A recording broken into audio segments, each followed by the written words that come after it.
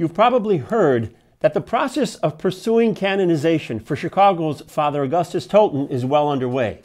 Recently, Bishop Joseph Perry, the postulator for the cause for Father Tolton's sainthood, and his counterpart from Rome, Dr. Andrea Ambrosi, joined Father Greg Sakowicz and myself on the Catholic Community of Faith radio program.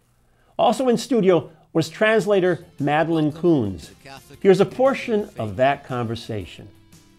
Bishop Joe Perry, just maybe in a brief nutshell, the history and the life of Father Augustus Tolton.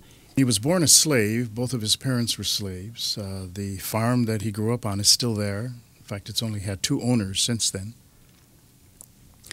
And his mother escaped slavery, traveling on foot some 40 miles, taking him, a brother and a sister, shortly after her husband left to fight with the Union troops. But he died down in St. Louis in a hospital. And she never found that out for some years later. But it was a harrowing trip, leaving slavery and getting over to the Underground Railroad, which is in Quincy, Illinois. They shot at her, and they tried to arrest her. But she landed in Quincy and took refuge with a family there where she tried to raise her children. And given the difficult racial situation at that time during Reconstruction, she had a hard time getting her kids educated in Catholic schools. They were in a German school for a while, and the parents got bent out of shape and were throwing rocks at the rectory and threatening the priest and so forth. So they worked in a tobacco factory in order to make ends meet, and they tried to get him into a seminary because he showed the seeds of a vocation, and they couldn't get him into a seminary. There were some priests and some nuns who tutored him on the side with the classics, history, philosophy, German, Italian, Latin. He was a very bright student. The Franciscan fathers, the ones who pastor St. Peter's in the Loop, which is the Sacred Heart province, petitioned their minister general in Rome to see if they could possibly get him into the Propaganda in Rome, where they trained missionaries. And after a couple years of not hearing anything, they finally got word that he was accepted. So he studied there 6 years and was ordained in 1886 at St. John Lateran in Rome. And then to his surprise, instead of being sent to Africa, they sent him back here to the United States, not really realizing the difficult situation they were sending him into. After emancipation of the slaves and Reconstruction, there really was no program in this country for receiving of freed blacks. And so all of that was thrown at him by society as well as the church. A very difficult time working in Quincy as a pastor. So he was ordained in 1886 yeah. and sent back to Quincy as a pastor at the age of 32? Exactly. Newly ordained and pastor. Newly ordained. Wow. In addition to his being the first African-American priest in the Archdiocese and in the country, what aspects of his life, what will they be looking for to determine whether he was in fact a man of holiness?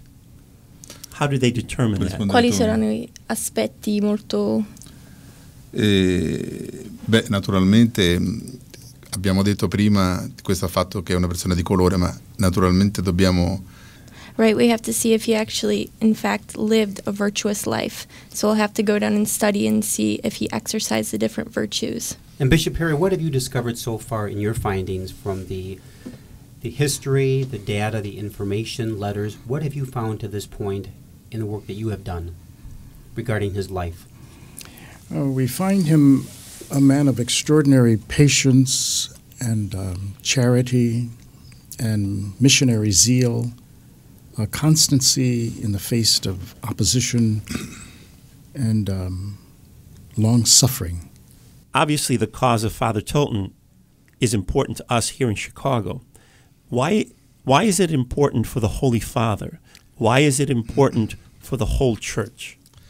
Sì, si nota in questi ultimi anni in questi ultimi almeno 10 anni. Well, the Holy Father, even the most John Paul II and the most recent one, it's been about the last 10 years. There's been a certain push to find special figures who can relate with more groups of people, broader groups of people. And in fact, we travel together in many different areas all over different continents, Africa, Asia, because there's so many figures that can be taken from these different places that we can study. And that's exactly what the Holy Father's message is, to go out and to find these people, if you will. And Bishop Perry, the significance of the canonization process for Father Tolton here in the Archdiocese of Chicago.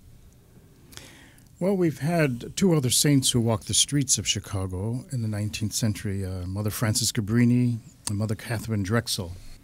So Chicago is not a stranger to holiness, even though we have a reputation for crime and other toughness and political brashness and so forth. There is holiness, and that's a great signal for the faithful of the Church to know that that exists. What has been the most rewarding and most challenging aspect of this case? The most rewarding was to discover the details of his life and to read his letters, with which I received a deeper glimpse into his personality.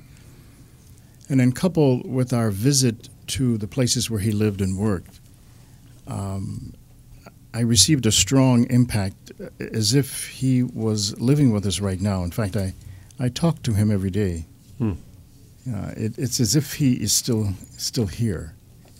I sense that, and I hope he's watching. So it's been part of your, almost like part of your prayer life. Yes, indeed. And the most challenging? Yeah. As a young seminarian, as a young priest, I always knew of Tolton. You know, he was part of the historical pictograph of ancestors and other African American giants and so forth. But he was just a figure until the Cardinal asked me to do this. Then he became alive, kind of resurrected. Well, on that note, we're going to have to bring this segment to a close, but the website for the whole canonization process to learn more about Father Augustus Tolton is www.toltoncanonization.org. A reminder that you can hear wonderful Catholic programming around the clock in the Chicago area on Relevant Radio, 950 AM.